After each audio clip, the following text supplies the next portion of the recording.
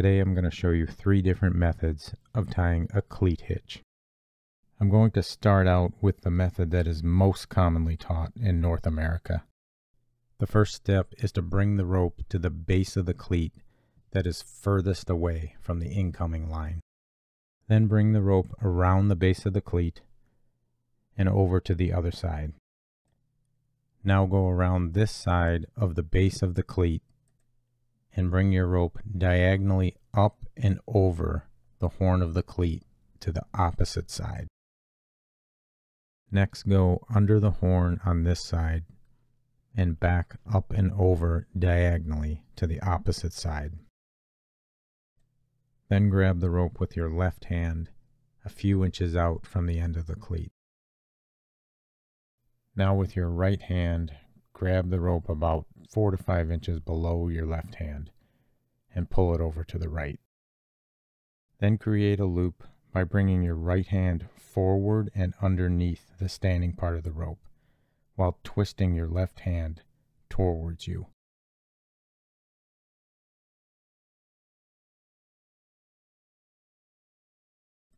Now just put your loop over the horn and pull on the working end of the rope to secure your hitch.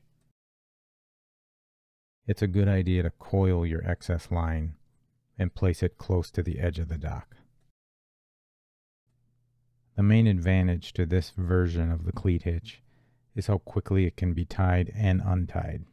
The disadvantage is that it is the least secure of the 3 methods that I'm going to show you. The next method I will show you is more secure but takes a little longer to tie and untie. Just like the previous hitch, the first step is to bring the rope to the base of the cleat that is furthest away from the incoming line. Next, you're going to make a full turn all the way around the base of the cleat.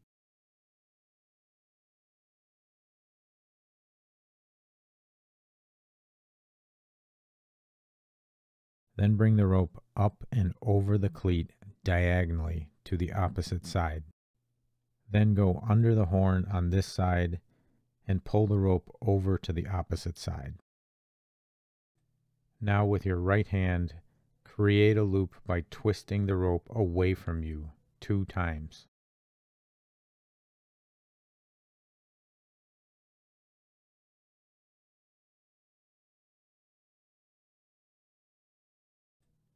Now just place the loop over the horn and pull on the end of the rope to tighten up the hitch.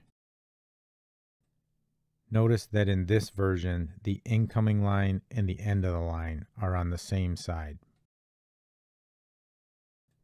The next version I will tie more quickly because it is exactly like the previous one, except you will do a minimum of 2 full wraps around the cleat. This is the most secure method, but will take longer to tie and untie and may bind with heavy tension on the line.